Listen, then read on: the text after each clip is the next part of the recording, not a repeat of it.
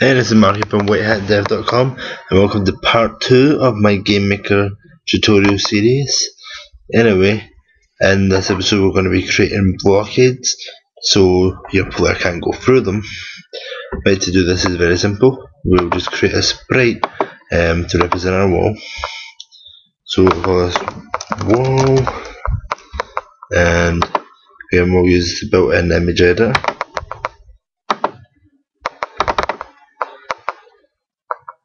And we will make this purple.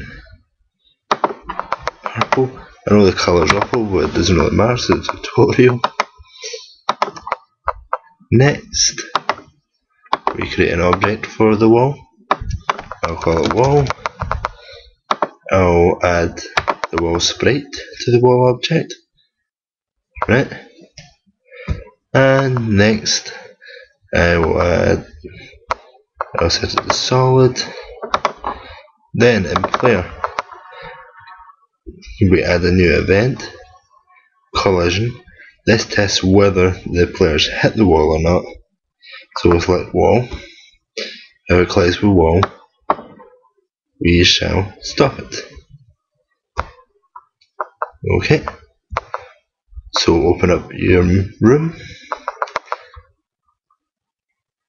and we shall add in the wall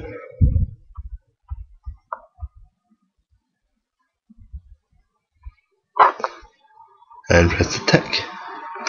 Hit F5 or press the green play button. And here we go. The character cannot pass through it. It's easy enough to follow in it. So doing this, I can create a simple little maze.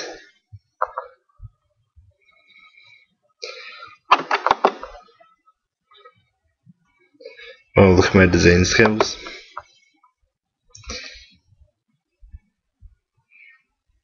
Try to do this as quick as possible.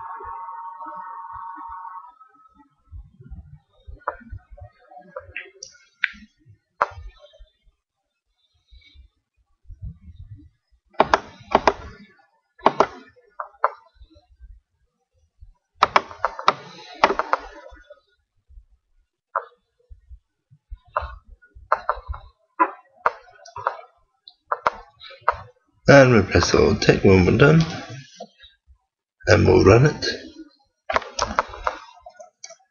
And as you know, it's going to make my way to the exit. And the most elaborate maze you've ever seen. Anyway, this is Marky here at whitehatdev.com. Stay tuned for episode 3, which will probably be out tomorrow. And thanks for watching.